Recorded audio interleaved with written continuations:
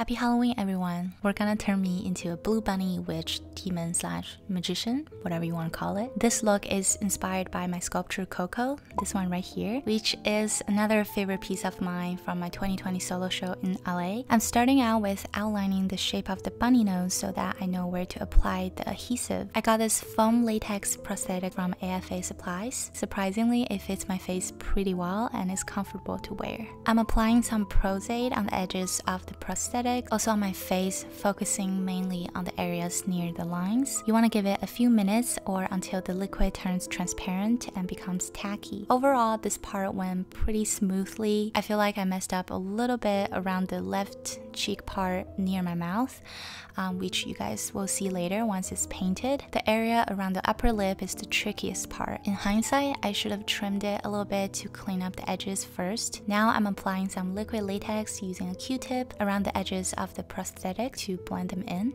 While waiting for it to dry, let's block my eyebrows. First, I'm coating my entire eyebrow with Elmer's purple glue stick and then using a spoolie to brush up my brow hairs to keep them in place. Once everything dries completely, I'm using a translucent powder to set these areas and we're ready to move on to the painting part. I'm sketching out the clouds first to have an idea of how it would look like. I'm painting my face using light blue water-activated face and body paint. The color is so pretty and opaque and it's very easy to blend. I'll link everything down below for you guys. You can also apply the paint using a sponge, but I think a brush is better for getting to the small creases and edges on the prosthetic. I'm also covering my ears because I don't want any skin color to show. By the way, try drinking water without breathing through your nose. It's a struggle. Actually, don't try it. It might be dangerous. Put in the color contact lenses because we're moving on to the eye makeup soon. When I'm painting the clouds, I'm trying to focus on blending. I don't want to have any sharp edges.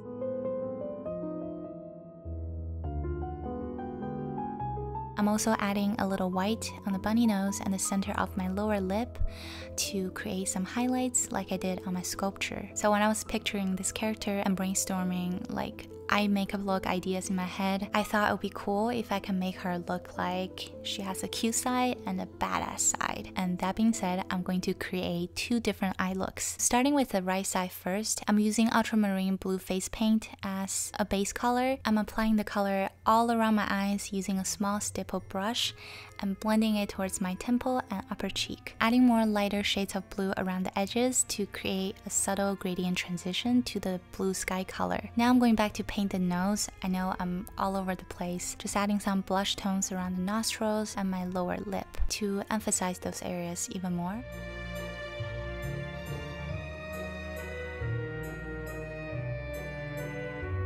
Covering my entire lid using the white paint as a base. Dabbing on some light blue eyeshadow around my eyes to powder the area. Not sure how exactly I want to do the eyeshadow yet, so I'm just laying down some teal color on my lower lid. I want to take a minute to appreciate this ColourPop eyeshadow palette. It has so many hues in different shades and some with shimmers and glitters. The colors are pigmented and it's perfect for doing a fun makeup look like this.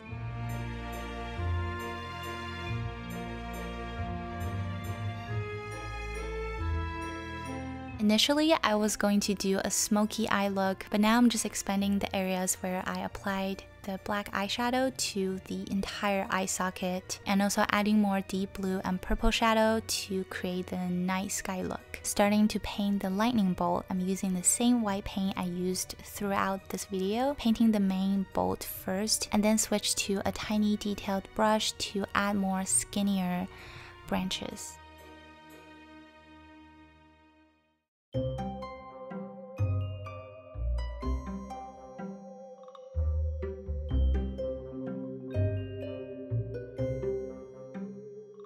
Put on some lashes. The white lash is a bit too dramatic for my small eye, so now I feel like I have a fluffy white caterpillar on my eye and it's quite heavy too. For my left eye, I decided to do a gradient colorful liner look using the teal, ultramarine blue, and the purple shades in this palette. To finish off the eye makeup, I'm using a lighter lavender color to connect the upper and the lower liner.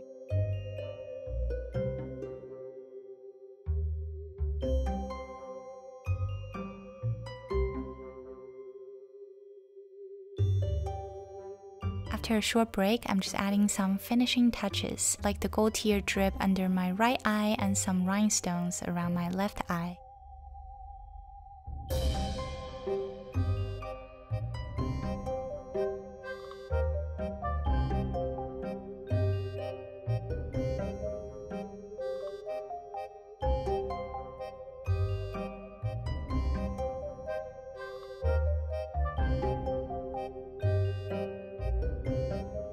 Quick outfit change. This pink dress I had for years, I thought would be perfect for this look. Now I need to finish painting my neck, chest, arms, and hands. By the way, just be aware this paint is not transfer free. You probably need to set the paint using some powder or setting spray. All my stuff is covered in blue paint. I had so much fun cleaning the aftermath. So I'm just putting the wig on and trying to hide my natural hair. Next, let's bring out the star of the show, which is the pink hat.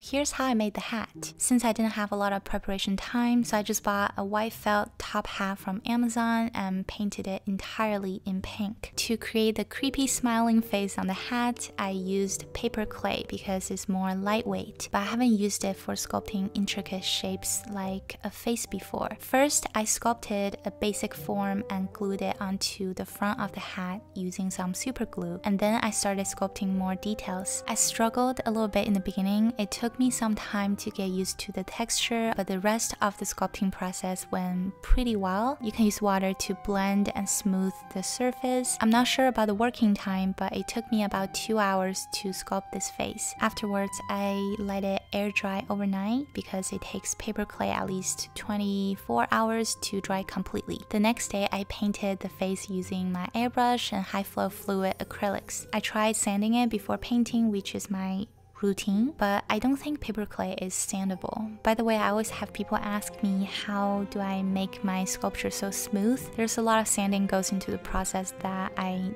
don't record because sanding is just really messy and I think it's pretty boring to watch. I usually would spend at least an hour on sanding, but for bigger sculptures it would take me 2 hours or even longer. I love how it turned out. I was trying to paint it as close to how I painted the original sculpture as possible. While waiting for the paint to dry, I made a lot of ribbon bows.